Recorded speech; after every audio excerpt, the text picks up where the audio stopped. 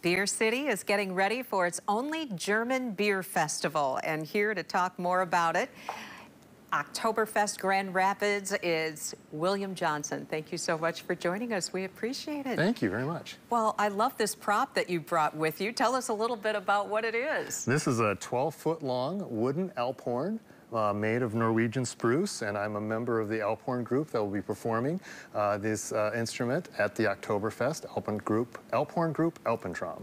Wow. So there's other people that will have instruments like this. Absolutely. And you'll be playing different songs and, Yep. Okay, everybody gets together. Tell us a little bit about what people can expect when they do go there, other than this. Well, you know, we are going to be open on Friday and Saturday down at up at Riverside Park. We open at we open at 3 o'clock on Friday and at noon on Saturday. Free to the public. We'll have bounce houses for the kids. We're going to have kids games. We're going to have games for the adults, Okay. including this year a cornhole tournament on Friday, stein holding contests.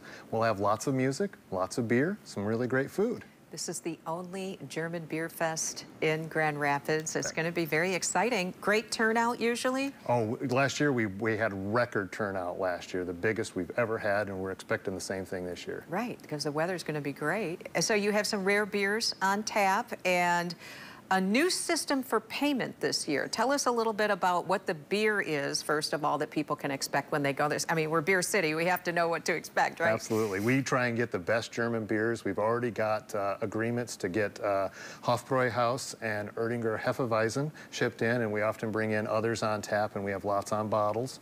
And we also bring in some great German wines, too, for those people that enjoy wines as well. Okay, and there's a different payment system? Yes, there is. Okay. This year, so what we do is instead of doing tokens like we have in years past, you can purchase tickets, $6 per ticket. You can buy them online if you want to skip the line at the Oktoberfest.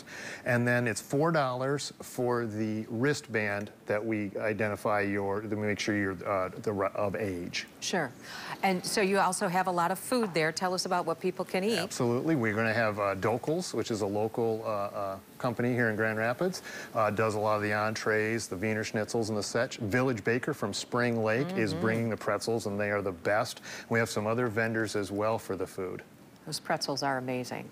Yes, fantastic. So tell us a little bit more about what we can do as far as games are concerned. You mentioned a couple of them. What Yep. are the kids are going to have a bounce house, but the adults again? Well, the adults, there's going to be a stein holding contest, so Okay. you can join the women's stein holding contest. Come on down.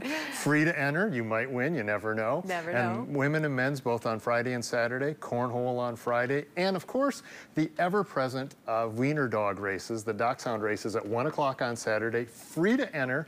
Bring your little wiener dogs down. It's fun. Bring the family down to watch that. That's There's nothing fun. more fun than watching those little wiener dogs run. The dachshund races. Okay.